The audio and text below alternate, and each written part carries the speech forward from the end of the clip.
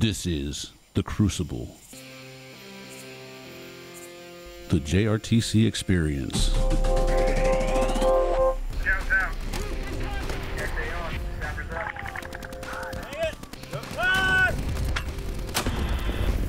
Hey, click to my position over.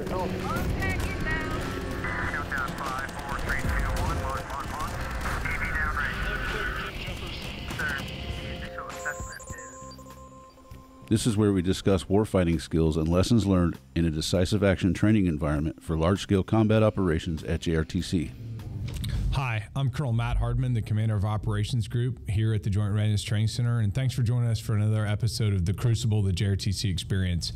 And today, we are very fortunate to be joined by somebody that's largely responsible for many of my failings, my coach at LTP, one of my heroes, an awesome soldier, an awesome coach, Colonel retired Mike Kershaw. Sir, would you tell us a little bit about you? Thank you, Colonel Hardman, and thank you for having me here this afternoon. I've been at LTP. I did 34 years on active duty as an infantry officer, 34 years and 8 days, for those of you who count that kind of stuff. I commanded a company, a battalion, and a brigade in combat, a battalion in peace support, peacekeeping operations. I participated in all the CTCs at the time, JOTB in Panama, NTC, JRTC, and then, of course, JRMC, or CMTC as we called it, as a battalion commander. My combat experience, mechanized company commander and Ranger battalion commander in large-scale combat ops, direct action, HIC, whatever you wanted to call it, brigade command in a classic coin environment, and then a battalion command in peacekeeping, peace support, and contingency operations. Since retiring, I've worked here 9+ years. 83 rotations, primarily coaching rifle battalion staffs, 70 of them, but I've also coached SF battalions. I've coached 3 foreign infantry battalions, Canadian and British, and a couple of other here or there brigades on call. Married, 3 children, all out of the house, an empty nester with me and my beautiful wife in San Antonio, Texas. You got some good-looking dogs, and you do a little bit of bird hunting. There is some evidence that I've been conducting bird hunting operations, but we're going to stick to the script here today. And thanks for having me. Sure, thanks for being here. I appreciate it. And 2015 would have been August or September 2015 came through, and you were the coach for our team, 3509. Got a ton out of that experience, applied some of it well. Some of it I got to inform my after action reviews of things I didn't do well, and been blessed to have been a beneficiary of your coaching here over the years, and still getting your coaching. So you've had, I think a unique perspective to get to see units, over the years, an informed perspective of your time on active duty, and then 70+ battalions in your time as an LTP coach. What are some of the changes over time that you've seen? Well, particularly, Matt, over the last, I would say, 4 to 5 years, the shift, obviously the CTCs, in the Army to preparing for large-scale combat operations, and particularly at the battalion level, what we've seen is battalions recognizing, one, that they have to get lighter and more mobile command posts, that the command posts in the past, for whatever reason we constructed them, and they were probably good reasons at the time, are just probably not survivable in the current operating environment. So I just happen to be coaching a battalion that's a test bed in their division for this, which of course no battalion commander wants to be told, you're the test bed for this. All other battalions need to look like you. But so you see these practical things going on, and we try to coach the same battalions. So I see the same battalions every 2 years. This battalion also and other battalions have developed, I've seen a real shift to analog first planning. And not that these battalion commanders aren't aware of technology, they are, but they're also aware that it can encumber them, slow them down, and make them more detectable. So particularly in the last 4 or 5 years, everybody comes in wanting to make sure their analog products work everybody can execute them, and then figure out how the digits can help. And then the last thing, and it's another tangible thing that you can see here as a coach, and again, remember my perspective on this is limited to the planning phase here at LTP. I don't go out in the box. It's a scary place. You need people like you and the great OCTs. This is a plug for the great OCTs of Task Force 3, right, who stand between me and the chaos in the box, but obviously I get their feedback every rotation.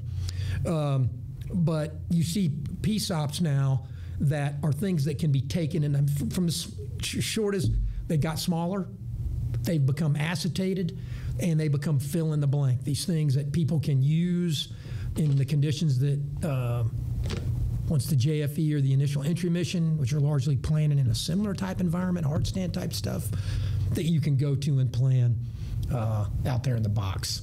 So those are shifts that have been unmistakable, particularly over the last 4 or 5 years. You know, you've gotten to watch a lot of reps with planning. You know, what number of units are doing this stuff on making PowerPoint slides? Almost none now. I mean, right. That's become the asset. I mean, in my last battalion commander, who I just talked to, I mean, he's a convert. You know, he goes, if you're preparing this stuff on a computer, just prepare to be disappointed. Right. Now, are they building peace ops on PowerPoint, printing them in ASCII? Yeah, that's not. Yeah. But one of the. The days of the next slide are. Well, I bet about like one of the frustrations with wargaming, which is acknowledged as the most difficult task, the ones unit can practice the least. And you used to not be able to say wargame in a classroom. Everybody's laptop went up and Excel spreadsheets came out. And I was an S3 long time ago, and I know the value of capturing it, and certainly how we can capture digits, use them for communications, sharing. There's a lot of power, in that, but they don't facilitate rapid planning. I haven't yet to see it, and now battalions don't do that. You say war game, and they start to realize, hey, we need to configure our staff. It's a staff battle drill. It's like battle drill 1 for a squad, enter clear a room, or whatever, battle drill 6. Right. They realize, okay, there's a way to war game now that's not, the computer is not between us and solving this part of the process. And that's, some units have come to it later than others, some have been pressured, but that's acknowledged across the force. So, I mean, a couple things there. I mean, one, it's the staff actions in the military decision-making process and the operations process kind of writ large is a series of subordinate drills. I mean, really, when we boil it down. And, but with that, as you take the analogy of the squad, and unfortunately, I got triggered there. One of the big mistakes that I made as a battalion commander, I brought a great team down here. We did a great rep at LTP, and then in my infinite wisdom, I changed a bunch of people out on the staff before the rotation. What do you see with the way we crew our staffs? Yeah, that's and again, my perspective is the battalion. So I've become a Stockholm syndrome with battalion commanders, but. I was fortunate to command 2 battalions, and these battalions were incredibly well resourced. I mean, I had career captains on my staff waiting to take companies that field grades could turn to. They've been school trained at the career courses.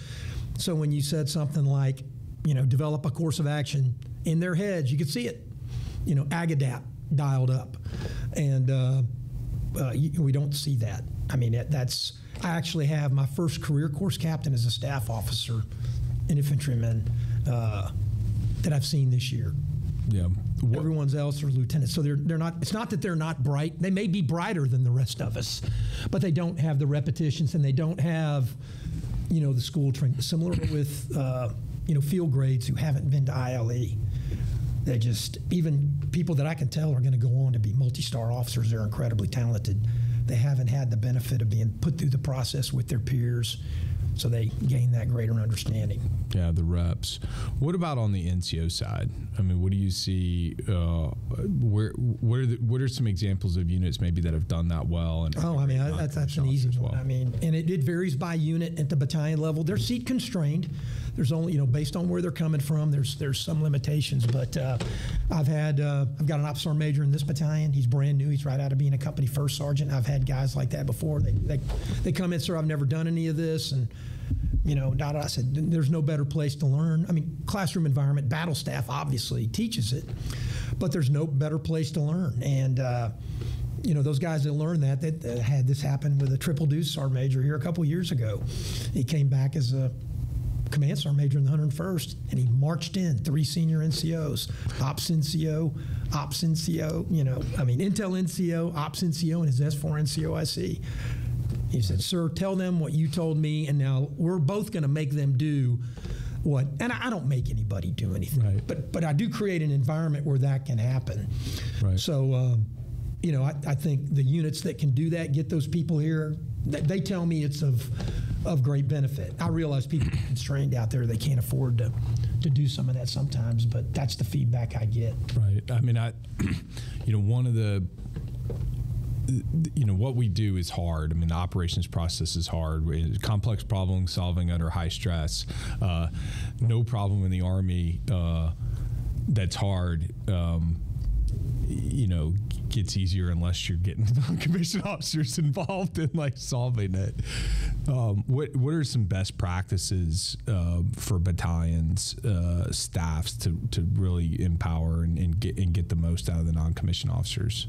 Yeah, one thing we do at LTP, and I'm speaking for myself here, but I know all the other coaches share this. We have a great non-commissioned officer coach, Noe Salinas, so one, I treat the ops sergeant major as the third field grade, in the room. So, all the other NCOs in the room see that, and they know that, there's an empowerment there. And then I rarely find a field grade who won't utilize a senior NCO. Right. So that doesn't become an issue. If they can get here to LTP, they're going to get to see what their primary is being held responsible for, even if they're not always together. And oftentimes you're separated from these people based on how we see too. So they get a better understanding of that. Things like peace ops, those things can now be scrubbed by the eye of a person who's actually had to go out and do this stuff on a daily basis and we're utilized. So they can look at something in a peace op and go, that's pretty, but sir, this is not going to help out first sergeant. And the best ones are able to go, and here now let me show you what would really, help out. And they can do that, by those warfighting functions when they're here. That's what I see the best battalion staff. Where do we fail our NCOs, from a staff perspective in terms of maximizing kind of their talent? Well, I think for CSMs, I've got the opportunity. It's a great opportunity to talk to a lot of former Ranger CSMs, get thrust in battalion CSM job, and that's actually kind of the question, they're asking me is, what am I doing here at LTP? What's going on in this room? They've got a lot of reps doing a lot of very hard things, but how do I position myself? How do I work with the battalion commander? And, where do I input? And part of it is understanding the process. And that's a frustration I'll see from a lot of NCO. They don't understand where we're at in the process, so they'll go out, or a staff officer, you're late, you should have done this back then. And they're coming to me like, when did that actually went up? And so if they can understand the process, what we're trying to do by step in MD&P, then they're able to weigh in at a time where that experience come to bear. I mean, at the end of wargaming, when you're done, walking in and saying this is all screwed up, it's you're not suboptimal. Anybody does that. Right. Now you're in this dilemma, and they understand the process. Though that's when you see them coming in, grabbing staff officers, working with their counterpart to maximize their experience. My ops sergeant major when I was a battalion, or our battalion's ops sergeant major when I was a battalion commander, joined us after LTP, and halfway through our rotation, I realized I hadn't explained to him what we were doing.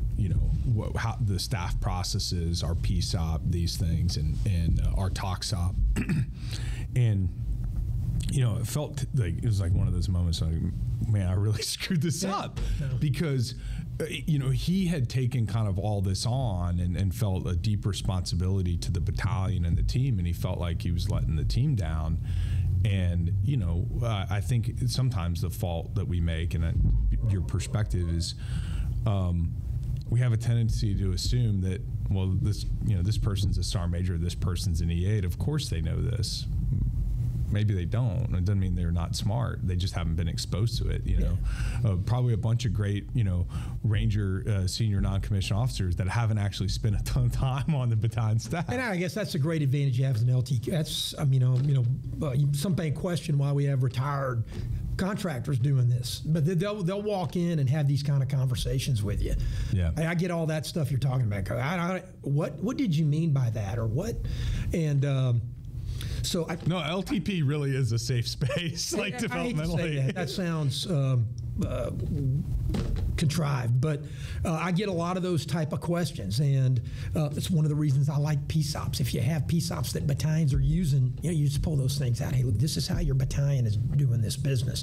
Now, of course, battalions show up with PSOPs they don't look at. That happens, but that's rarer now. So, what are some examples of indicators of a PSOP that's going to be effective and actually going to get used? I mean, you said the first one, it's not 250 pages long. Yeah, it's short. Brevity is the key, and I'll often see when I first was working here, I would see our classes, these classes we give, which are the same that are taught at career courses. I mean, it's the same information. We just put different lipstick on it. And I would see those packed in PSOPs, and I was kind of confused. I'm like, why is that in here? I mean, well, it's a great class, Coach. I said, I don't remember having a lot of time to give classes in that kind of environment. So small is best, based on fighting products. What are the things we want to hand company commanders, and what are the things that battalion commanders absolutely need to see and use to make the decisions required of them in the planning process? If your PSOP is based, and then analog, it's the earlier point, build it analog first, and then whatever widget you've been given or used or gizmo that helps you do something, then take that and use that gizmo to apply it. That's all great, but we have this tendency to think gizmos are the answer, that somehow they're going to relieve us of these responsibilities, and I just I don't go out in the box, but it's constant feedback that I get. So to me, if your PSOPs are that, and then in the end, your people on your staff, and from duties and response, if everybody knows who's responsible for producing what, you got a much better chance. So let's talk a little bit about the fighting products, because ultimately the war fighting products are the output from course of action analysis wargaming. I think what I've seen is if we don't know what those outputs are, maybe our course of action analysis isn't as rigorous as it ought to be, or we don't carry it to its logical conclusion. I mean, from your perspective, what are those kind of mandatory products? Not mandatory because you're forcing people to do it, but mandatory because that's the minimum that we need to be able to fight the battalion. Yeah. I would argue, first and foremost, most battalion commanders, this is what they tell me at the end of the rotation, regardless of how they started, that graphics are the single most important of the fighting products. I mean, if it's not going up, if we're not looking at it all the time, there's all different kinds of techniques to do it, but graphics are the single most important fighting product. Units are looking for some type of brief matrix type order. Some use different forms of it. There's usually a fires product. I see different target list worksheet based on battalion commander style, fire support execution matrix. Usually it's a debate in the practice order, and we produce them all, and then we kind of ruthlessly triage to go, if we can only do one, which is it? And when they move into the second stage of the order, and then they'll go out in the box. The sync matrix is the one that gets debated the most. Yeah. The sync matrix, and different units approach it differently. Almost all battalion commanders want to have it in some form.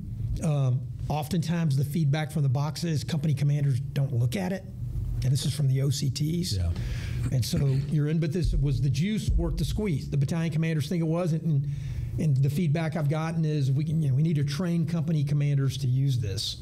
Well, the first time you're showing it to them in the boxes, if that's the first time you're showing it to them, well, then they may not recognize the value. They don't know the value. So I can't say, that where that should be.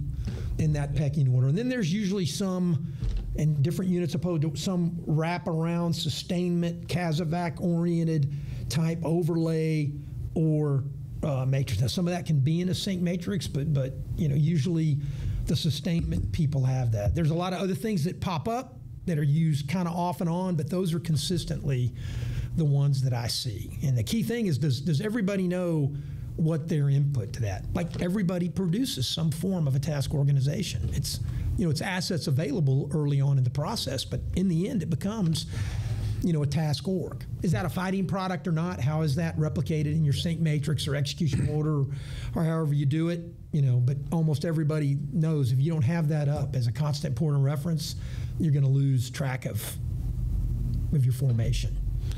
The time constraints that we sort of talk about,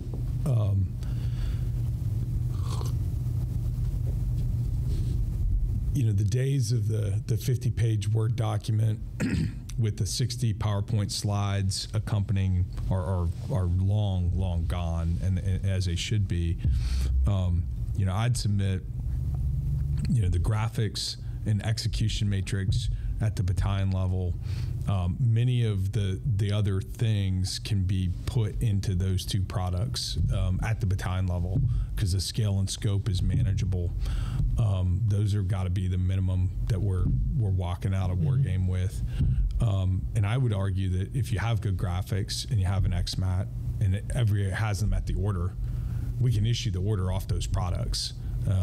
We can issue a verbal order. If we've the inputs for the wargaming, we've got a MACU, we've got an event temp. The two can brief the situation off that, and we can brief the order kind of off that. And I think that's sometimes orders production needs to be ongoing throughout the process because we don't have time to be like, okay, now we've done all this. Right. Let's and that's what you see battalions come to.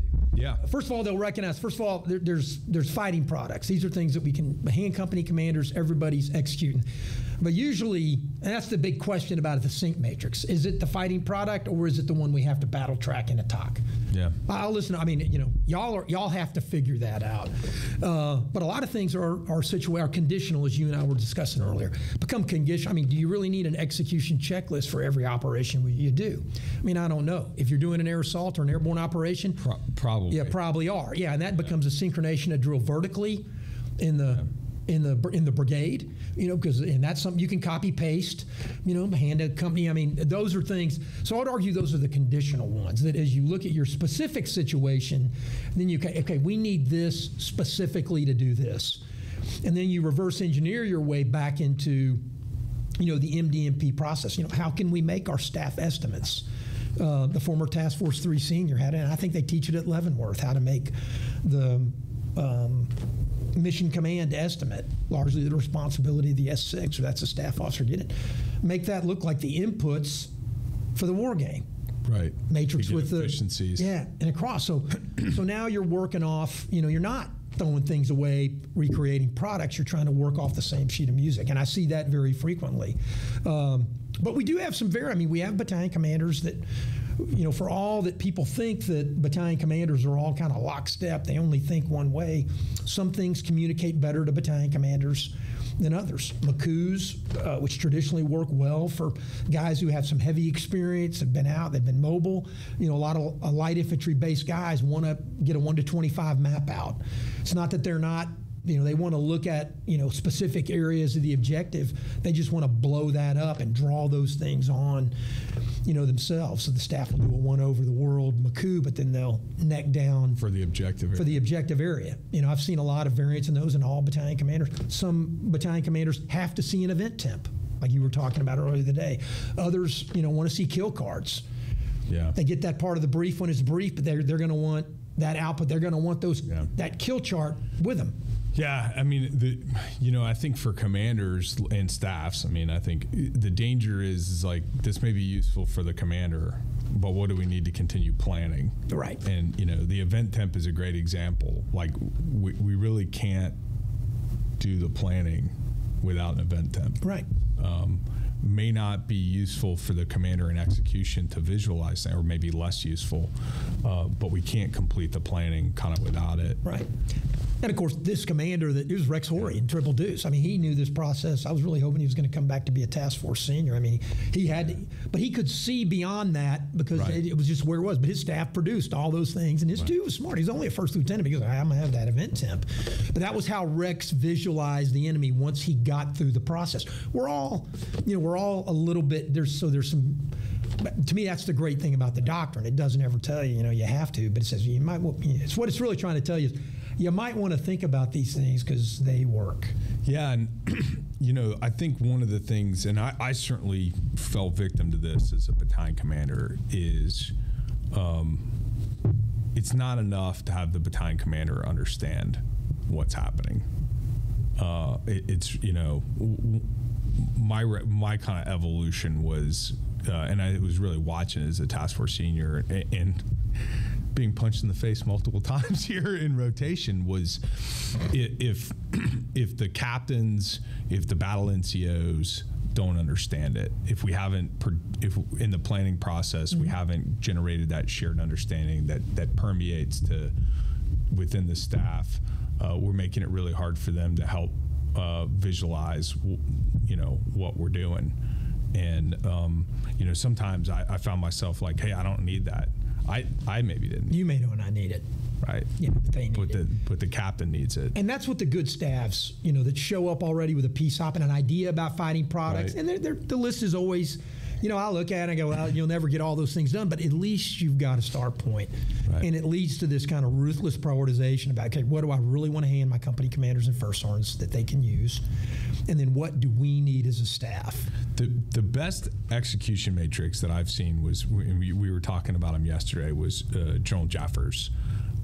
When he was a brigade commander at NTC, and I absolutely shamelessly stole it, and it used intent graphics in the XMAT, and it was really helpful, especially at night, to be able to understand in space and time what we were doing, and it had the benefit of not being an 8-point font, trying to visualize what we're doing, and that's the tool that version of that tool, I think, is the thing that company commanders is probably useful for them to keep track of the plot in the fight, of what's happening in space and time. Yeah, this brigade that we're working with now, they under Andy Saslov, a former, COG. I know they've worked hard on that. So I'm actually anxious this rotation. Teddy Kleisner was I think a disciple of the same kind of. So I've seen that, and I look forward to.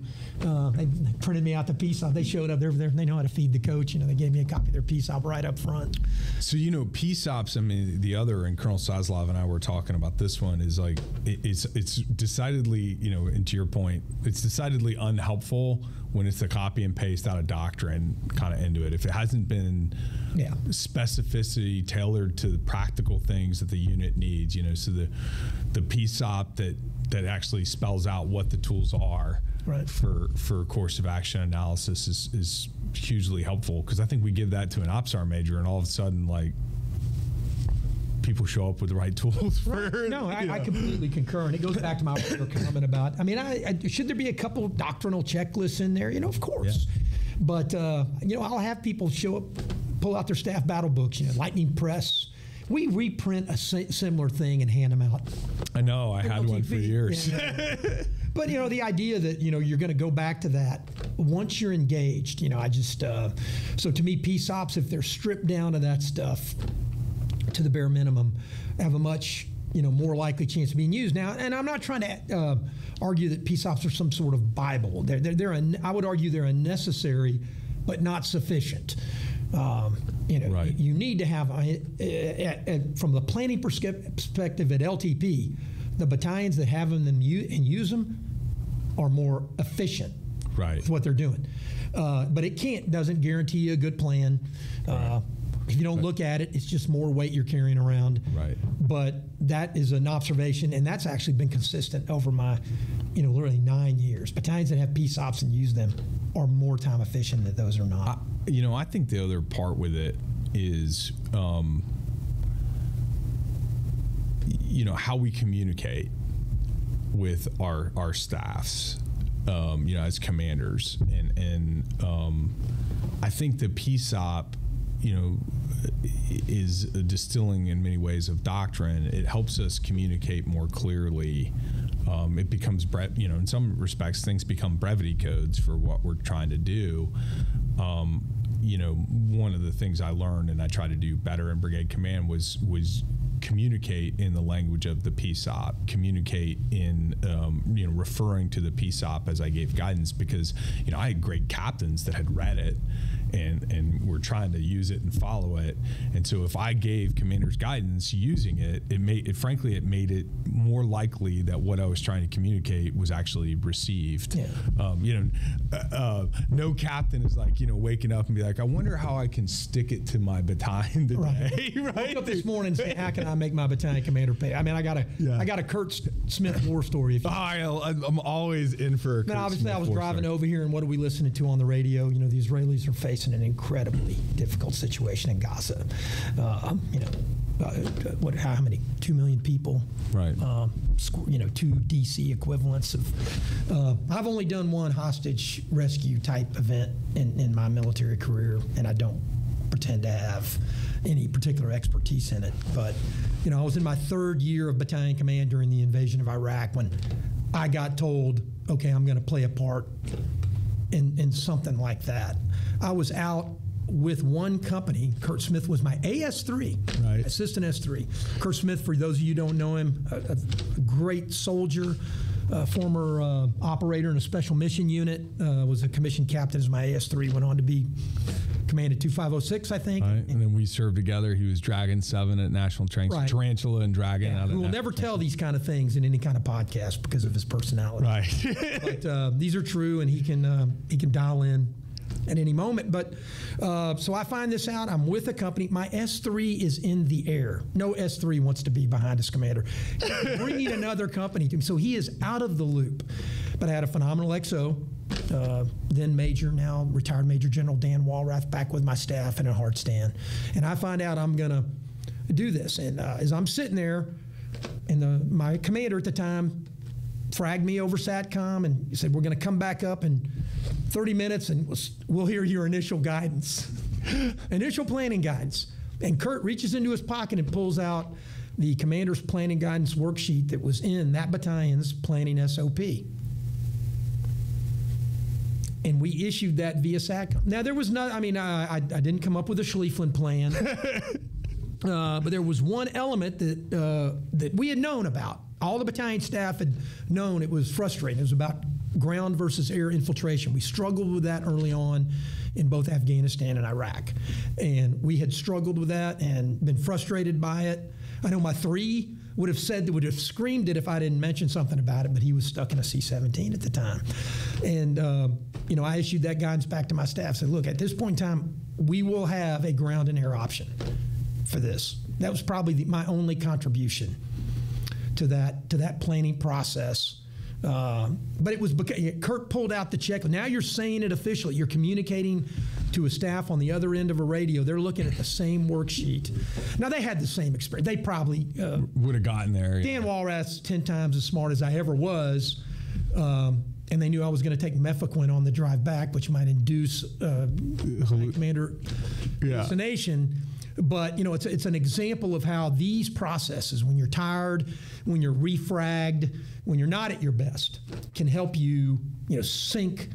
You either believe that awards recommendations that we rose to the occasion, that all of a sudden came up with a Schlieflin plan, or you believe we, in adversity, that we dropped to our lowest level of training. Yeah, I'm a believer in the second. I am too, and it's funny because I know Kurt pretty well, and one of the biggest things, if you were to ask me about him, is just a very one that doesn't surprise me at all. A very standards oriented leader.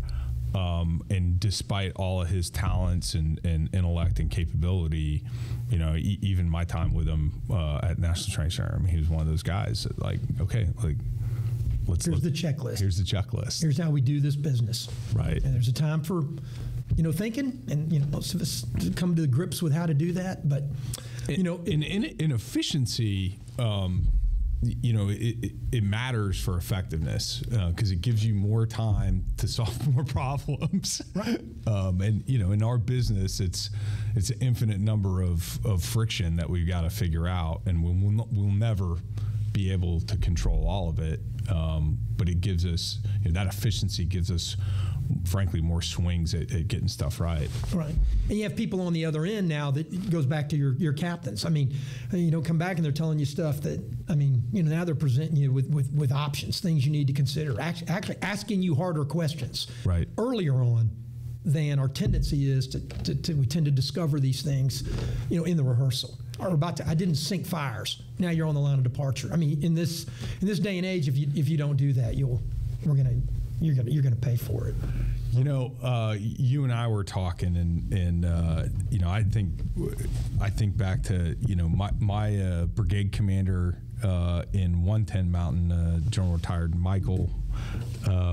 He talked about his battalion XO when he was a lieutenant in 287, and a guy named Marty Stanton, who I think you've got some time with too, and he referred to him as the man with 500 questions, and that's what he told me as an XO, that I ought to be the man with 500 questions.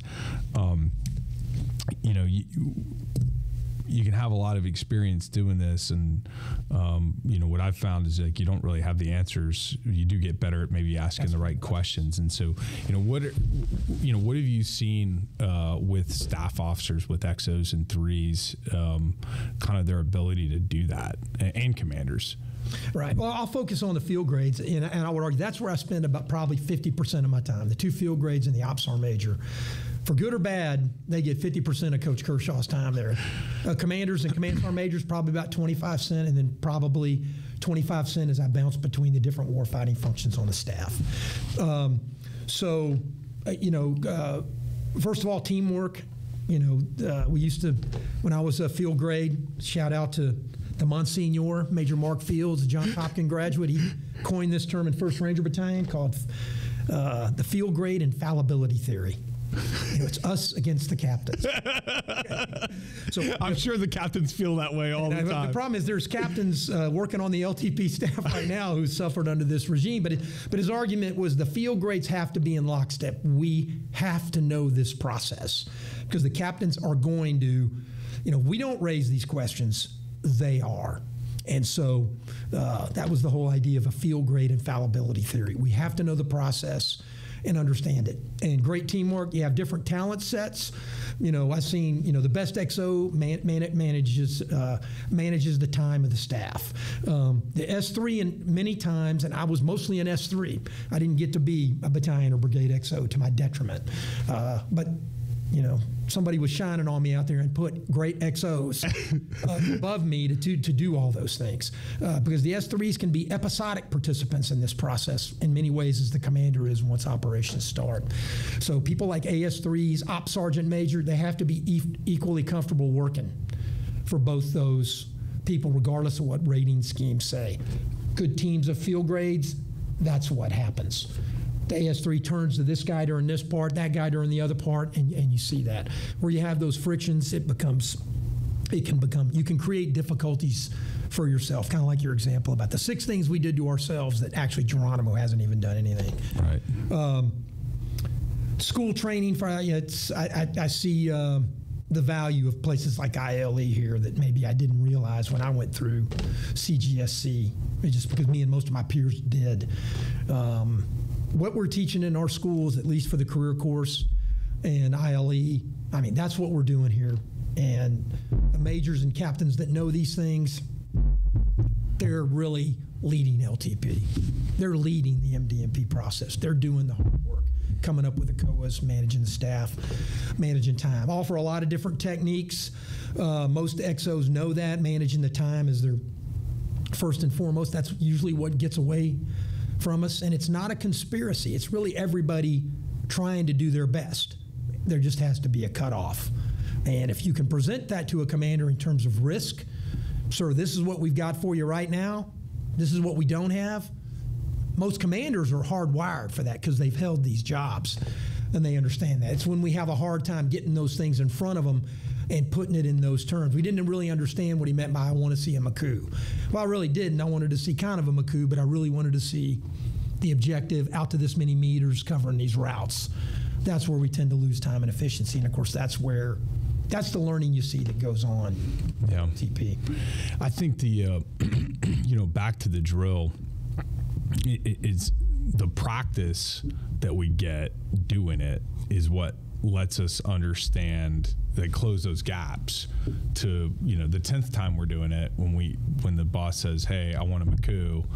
Okay, we start with the objective area first, and then we flesh out like the part that we need because we know exactly what he means because we've practiced it. We know those kind of things through repetition. I think the other is, Joel Gardner says this all the time. I've heard this from everybody's wants to know what the reading list. What are you reading right now? Mm-hmm. I think as a major and a captain, it probably should start with FM. Yeah. More often than not, and sometimes we undervalue we got to dig into doctrine and kind of read this stuff. The schools are only going to help guide you, but I would say that about our school systems. I mean, I can say that, and I've said that to the reps we've had, the reps from Leavenworth and Fort Benning Moore. What they're teaching those captains and majors, that's what we're doing. We're not doing something else. Right. So I do find that the officers who have been through that, they have the framework. They did it with different people. It was mostly with your peers. You had an experienced person leading it, but those tend to be the ones that are the most efficient. The thing we still struggle with, and we talked about this earlier, but, fires, I see much more awareness of that. So it's not like commanders know they got to kill people with fires. As a lieutenant, I was taught in the 101st, you make contact with small arms, you gain freedom of maneuver with belt-fed weapons, but you kill the enemy with fires, mortars, and just work your way up. And we considered attack helicopters back then fires, but mortars, tubed artillery, aerial rocket artillery, they called it in the old days, and all the way up to close air support and the like. So that is back in the wheelhouse, but it's the struggle to do that. It goes back to this has always been hard. I just recently reread Weigley's, Eisenhower's lieutenants. It brought our Army to a standstill. It's one of the reasons the strategic bombers are being used, because we couldn't get enough artillery ammunition. We were using it inefficiently. We developed and it became the biggest killer on the battlefield for the American Army. But it took a lot of work, and they made the mistakes that we see at a writ larger level. And things like, Ben Jackman used to talk about this as the Task Force 3 senior. Think about the platoons that are moving and following support, clearing the mortar firing positions. Have we got the brigades to do that yet? The companies need to maneuver. I don't know if we're there yet, but I know that I hear it at the battalion level now in a way I didn't hear before. So I know that battalion commanders know it's a problem. I think we have the intellect. I routinely meet great fire support officers at the battalion level that know what they've got to do. But then the last component of that's so hard is, you got to get them the bullets. I mean, those are big bullets. The sustainment part. The sustainment piece of it. And I know you really don't get the workout on it at LTP because we're really just planning. They start to think about it, but I know y'all are. Yeah, for folks listening, my advice is number one is understand the scale and scope of what we're talking about, right? And I didn't as a battalion commander. I'm very candid about it. I go out to the National Training Center, and I'd been to the Joint Fires course. I'd had a mortar platoon attached to me in Iraq. I shot a lot of mortar ammo in Iraq, and I thought I understood it. And then I went out to National Training Center after some frustrations in my rotation as a battalion commander, and I realized I was the problem. I wasn't treating brigade priority targets like an essential task. I wasn't maneuvering to get observers in the right spot to observe those targets. And it was subordinate to what I wanted to do from a maneuver perspective versus what the brigade was telling me. And so I think, understanding the scale and scope as we fight a brigade and a division and what that looks like, and then like less is more and do it really, really well. Yeah, I'll give you 2 examples in that, and I'll come back to the reconnaissance part later, but I'll just talk about the sustainment part of it. And we have a phenomenal fires coach, it pains me to say, Coach Bob Morshauser. He taught me this from a guy who went to MPOC and for the mortar platoon leader course and claims I can't be taught anything about indirect fire. But FSOs have always, it's probably just the FSOs I always had were too polite. You know? Yeah, right. And that's right, Major General Rafferty. I'm talking about you. We're too polite to tell me, but he said there was an old rule in FSOs. Whatever the maneuver commander plans as the planned target, okay? Rounds, type of effects, all that mumbo jumbo. You know, whatever we plan, it's only 60% of the requirement. That's always been, that was the old unenforced rule. Right. You need to, so find out what your maneuver commander wants. Give him what he wants, effects, all those things, mass and fire, you know, that's 60% of your requirement. 30% are targets of opportunity. You can just count on, in other words, that's where we fail, and then they further keep a 10% in reserve. That was my generation of FSOs. That was that was their cheat card. So my generation was about 60%. The best of us were at 60% at planning fires. So if you can start there, it starts giving you a scope and scale at the battalion level, I think, of what now that problem set is, of just moving, getting the right things to the guns, where they're going to be, at what time, to do what. And all that's math. It's math.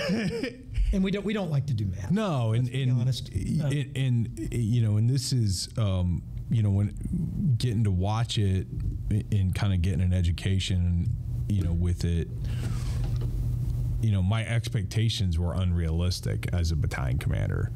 And then, you know, I think we get there too with, you know, especially as we talk about large scale combat operations, the volume that's truly required to get the effect that we need at a decisive point becomes constraining on the other things that we think we want to do with fires. And so, you know, this focus on a decisive point, focus on detailed planning to synchronize for that decisive point, that's what gives us the chance. Mm-hmm. And, you know, if that's, when we've done that, and that's 60%, that's it. Yeah. You know, that's it. And that's kind of where we're at.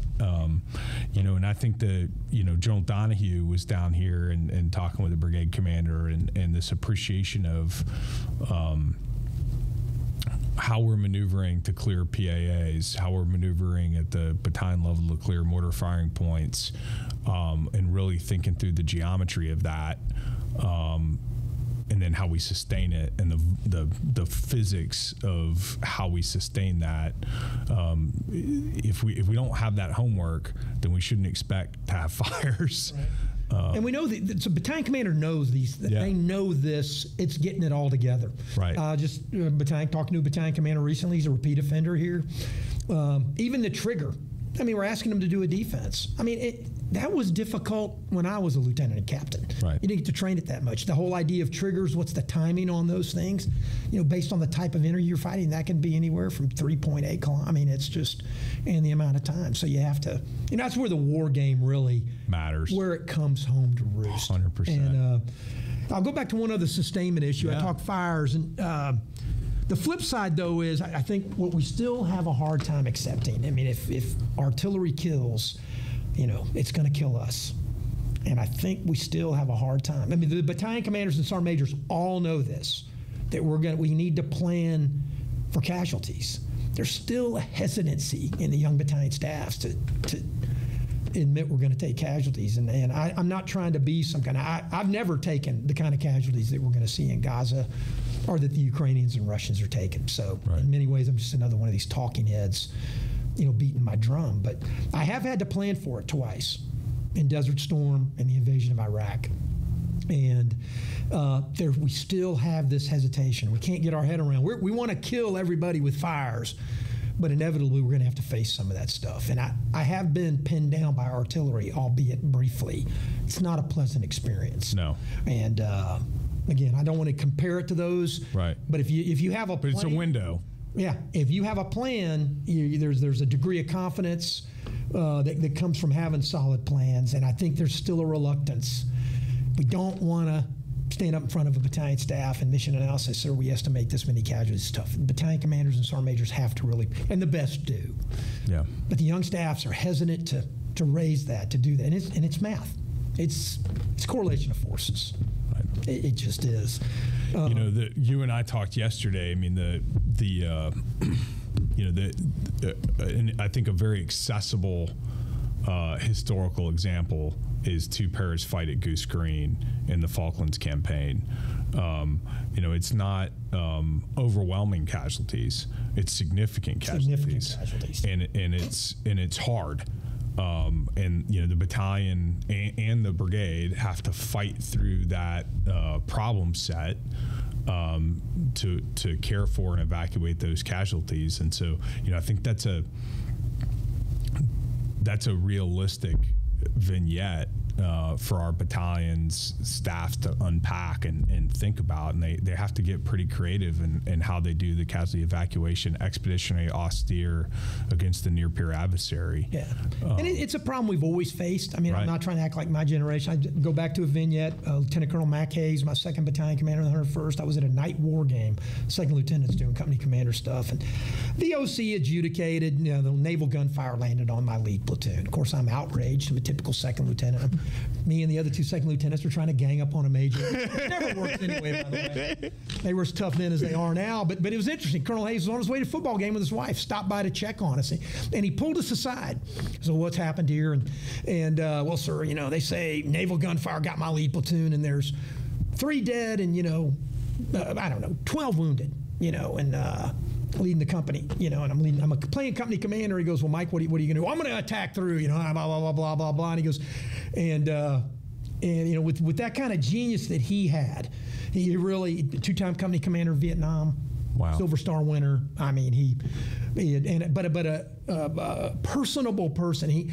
The genius was he flipped it into a teaching moment. And he goes, okay, Mike, those 3 casualties he knew these people by name in my platoon. Sergeant Lowry, your platoon sergeant, which most battalion commanders can get away with. The other one's Sergeant Roth, my lead squad leader, my go-to guy, tailback from Virginia. My go-to guy and PFC Turner, my RT. I mean, how he was able to do that as a battalion commander. Those are your 3 casualties, and now I'm like, go.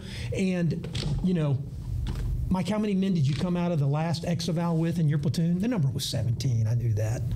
So those casualties are out of your 17. You just call it 3 dead and 7 wounded out of a 17-man platoon, You're going to continue the attack?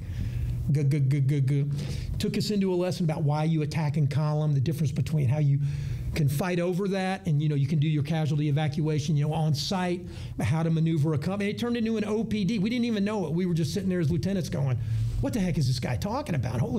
How did he take this thing and turn it on its head with us? The advantage we have in today's Army is we actually have a cadre of battalion commanders who have these type, of experiences. And I think we all need to be on guard about saying, let's go with something completely different. Because never once did he stop and go, this happened in Vietnam. I can't really teach y'all how to fight. I think it was an invasion of Cuban scenario, right. Stuff like that. And so I think we need to be on guard. We need to try to build on those things that this cohort of battalion commanders has. Right. Your godson, Zach Miller, was a company commander for me. And, one of the things that I came away, and that's really the cohort of folks that are getting ready to either are in battalion command or getting ready to be, one of the things I came away with from battalion command is the maturity and seriousness of the folks I had as company commanders, and now many of them are senior majors or getting ready to be battalion commanders, precisely because they had been platoon leaders, they had been company XOs, arguably in some of the hardest days in Iraq and Afghanistan. And I think you're right. I mean, playing to the strengths, understanding where there are differences. I think most of the differences are about scale and scope. Right. Of what we're doing. I think some of it gets to the amount of control required for large-scale combat operations, but I think certainly the human dimension of this You and I had talked I'm confident you could take a rifleman from 1944, time warp them into a platoon in the Arghandab or the Korengal or Sadr City, and they'd have felt quite at home in an infantry squad. That fight has not changed drastically at the squad level. And to your point, I think like the impacts of casualties is a real thing. Yeah. And like I say, I find that battalion commanders and sergeant majors, they know this. They're trying to get their staffs to do the planning. I'll offer you one other observation. And it was the last brigade that came through here that I coached, and battalion commander coach. They both happen to be Ranger Regiment guys, but that's really not the point of this. As brigade commander, we were Coach Lear, who was leading, and just concluded at the kind of MDMP planning challenges. Kind of comes back to mission command at the end, and we were talking about the things we hear and how we can address them here in LTP, given the limits that we're focused on planning. And the brigade commander, with a confidence that I know I displayed when I was in that position, a Ranger battalion commander, at least before the invasion, as people were throwing up potential pitfalls we could face, said, we'll be able to work through that with our mission command systems. And it just, my hair went up on the back. I said, I'll pull them aside. And I pulled those two commanders aside because I'd heard my battalion commander say the same thing. And the things that the battalion commanders to me struggle with are those things we've actually built into them. We've actually trained them not to worry about. And both in the invasion of Iraq and in Desert Storm, we had just been fielded new types of mission command systems, which were great advances from what we had previously. And are adopting, trying to get the most out of them, which is what those guys are getting paid to do. I would never tell them not to do that, but we built in vulnerabilities. We started blabbing on SINGAR's radios when we weren't frequency hopping. Yeah, they may not know what you're saying, but they know what net you're on. And we got jammed off. Crossing through the breach in Desert Storm the first night, they jammed us off our tank battalion net because we were not being judicious. Radio discipline that we had learned as lieutenants, we threw away when we got in these nice, with these new high-speed comms. And it caused, we were fortunate not to have fratricide. I had more holes in the back of my Bradley in Desert Storm than I had in front. We were very fortunate not to have fratricide. And we weren't fighting an enemy that could make us. He could jam us off our net, but he couldn't make us pay. We had similar, Dan Walrath wrote a portion about that during the invasion of Iraq. We had thought we had mastered digital planning and had systems that could overcome these things, and they collapsed. If you don't have these things to go back in your muscle memory, we weren't facing opponents that could stop us. Right. So we took casualties, inflicted casualties on ourselves that were regrettable, but were considered acceptable. What I can't guarantee y'all is that y'all are going to face that. Be careful of the things that, in your quest to get better, you don't create these vulnerabilities that you're really doing to yourself. I mean, Joel Rainey at the maneuver conference, he said, technology is going to punish unskilled commander and untrained units, and technology in the hands of skilled commanders and trained units is going to give them an outsized advantage. And I think that's as a healthy way to think about, technology. We don't need any Luddites. Yeah. But the things that have worked are they're probably good lessons. Radio discipline is just a good habit to have, period. And it will pay, kind of with mediums going forward. All right, sir. So we'll probably get the chance to do this again at a later time between the two ferns, as you like to say. I'll give you sort of the closing comments. I mean, what advice would you give leaders as they're helping prepare their teams for LTP or for what may come tomorrow in this uncertain world? Yeah, thanks, Matt. And first of all, before I close with profound comments, I want to thank you for the opportunity to do this. This is something I care about a lot, and I would say I do speak for the other coaches at LTP. That's a dangerous thing, but actually I got a bunch of friends doing this out at NTC. Well, the people that are coaching you, we're doing this because we want to do it. and we think we can help. We may or may not do that, but I can say that the group of professionals that I work with here at LTP are all committed to help make the units better. And then the last thing I do want to put in a plug for Task Force 3, my OCT team. I get the feedback I get from them for these things that I work on in planning. Of course, I talk to every battalion commander after he comes out of the box. Most send me written comments back. But the feedback I get, the work that the OCTs are doing in the box, and I was never an OCT, but it has incalculable value to our Army. They just see it every day. And so those two groups of people I'm proud to be working with and associated with here. The last thing I'll leave, is field grades are preparing. I've been faced with a handful of very difficult situations in my career. Most were not, could be figured out by average people.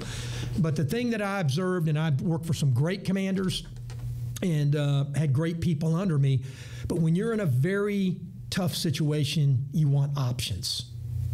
You want options. MDMP is trying to help you with that, not constrain you to it. Now, we often constrain ourselves.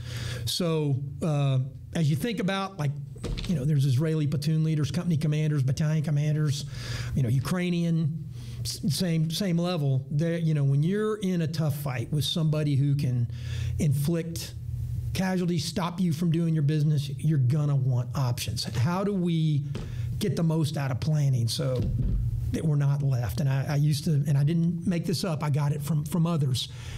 Most commanders looked at three things and then a fourth. The first thing is always fires. Fires are inherently mobile. For an infantryman, they're one radio away call, or yelling at Captain Rafferty to get me some, what kind of fires.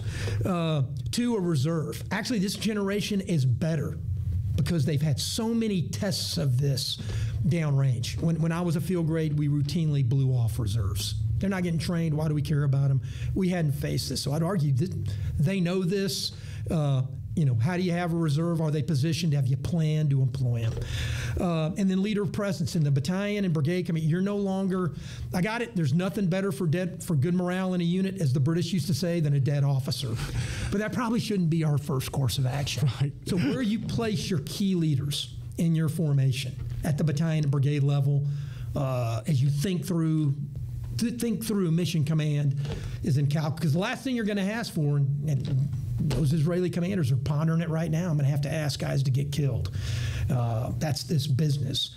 You can have your own set of criteria, but arguably in our Army, asking your soldiers to die because I didn't think this through, that should be the last option. So whatever your criteria for, however you think about fighting, have a way to think about it. Kurt Smith, a guy who had more time getting shot at than I've ever thought about. If that guy can pull out a checklist, it's good enough for the rest of us. Good enough for the rest. So think through what your checklist is. For the field grades, how does your commander think about this? Do I understand it? And how do I help my staff understand about how my commander thinks about that? And then if he takes one between the running lights, step up, use his, or come up with your own. Come up with your own. Well, sir, always great to talk with you. I think back to, probably one of our first conversations, I think in DC, talking about the Iraq War. I think you were one of the few, 210 Mountain, the Commandos, one of the few Army units, maybe the only Army unit to ever receive a Peace Award, which I think is pretty impressive. And, knowing you by reputation and then getting to know you, sir, honored to get to serve alongside you. And thanks so much for what you do, making a difference in our Army, making a difference for me personally. So thanks all the way. Matt. Appreciate it, sir. Thank you for joining us on The Crucible, the JRTC Experience. The Joint Readiness Training Center is the premier Crucible training experience. We prepare units to fight and win in the most complex environments against world-class opposing forces. We are America's leadership laboratory. Again, we'd like to thank our guests for participating. This podcast was created and produced by Mr. John Mabes. It was recorded and edited by Chief Thomas Rich and researched by First Lieutenant Anthony Cho. Intro vocals were done by Mr. Robert Chopper. Special thanks to Captain Jermaine Branch and Mr. Jeff England from Public Affairs. Be sure to like and follow us on social media to keep up with the latest warfighting TTPs learned through the Crucible that is the Joint Readiness Training Center. Follow us by going to https://linktr.ee/JRTC. We'd like to thank our partners at the Center for Army Lessons Learned of the Combined Arms Center, especially the JRTC COL Observations Detachment. Be sure to follow them on social media as well. Follow them at https://www.army.mil/CALL. Don't forget to like, subscribe, and review us wherever you listen or watch your podcasts, and be sure to stay tuned for more in the near future. The Crucible, the JRTC Experience, is a product of the Joint Readiness Training Center.